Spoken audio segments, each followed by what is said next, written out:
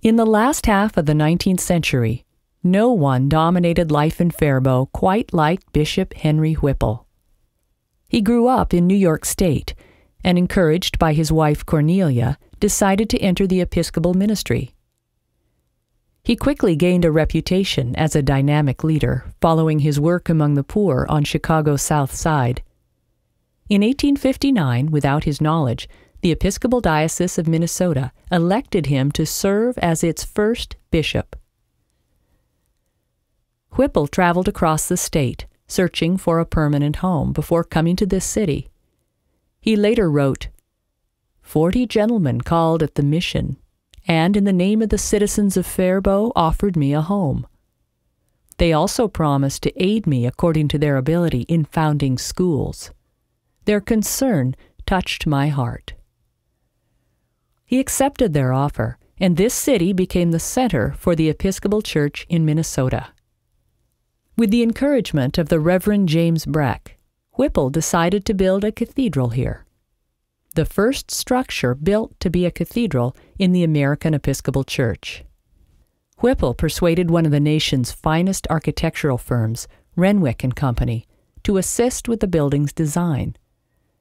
James Renwick helped to popularize the Gothic Revival style in America, and is best known as the architect of St. Patrick's Cathedral in New York City and the Smithsonian Building in Washington, D.C. At its cornerstone-laying service, Whipple spoke hopefully to the gathered crowd.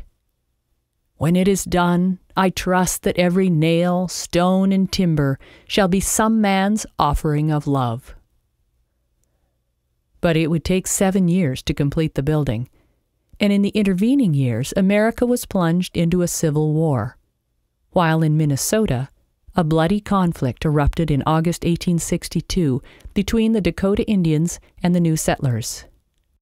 Whipple is best known for his work among the Dakota and Ojibwe Indians, from whom he received the name Straight Tongue because of his honesty. At the close of the U.S.-Dakota War, after more than 300 Dakota had received a death sentence, Whipple directly appealed to Abraham Lincoln for mercy.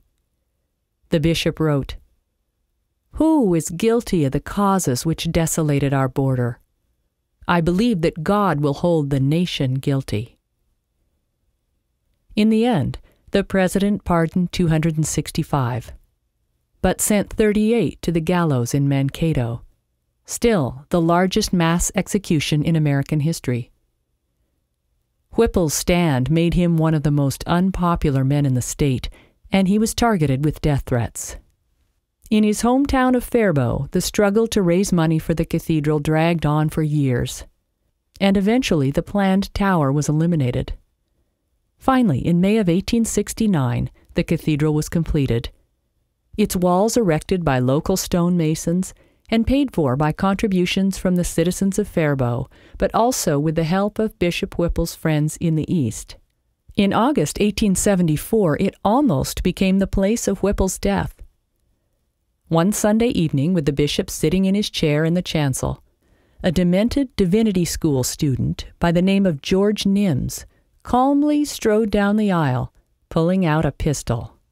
Waving it around, he suddenly turned and pointed it directly at the bishop. The congregation froze as the would-be assassin cocked his gun.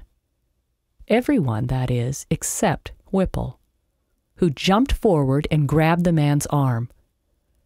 After Nims was disarmed, the cool-headed bishop insisted that the service continue, and the organist struck up a hymn while the student was removed. In 1902, after Whipple's death, the congregation decided to honor the beloved bishop by completing the tower on the cathedral, working from plans produced by another of America's greatest architectural firms, Cram, Goodhue, and Ferguson of Boston. 1 year later, these same architects received a commission to design a series of new buildings for the United States Military Academy at West Point. Their work here was a classic, square Gothic Revival tower with 10 bells cast by the McShane Foundry from Maryland. A memorial tablet at its base reads, "This tower is the thanksgiving of many people for Henry Benjamin Whipple, 1st Bishop of Minnesota, and is the symbol before men of the supreme value of a righteous man. If you step inside, you'll see a series of beautiful stained glass windows, including 2 donated by Native Americans. Indian children gathered and sold berries to raise the funds to install the Lamb of God window, and one can only wonder how many gallons of berries it took to earn the needed $125.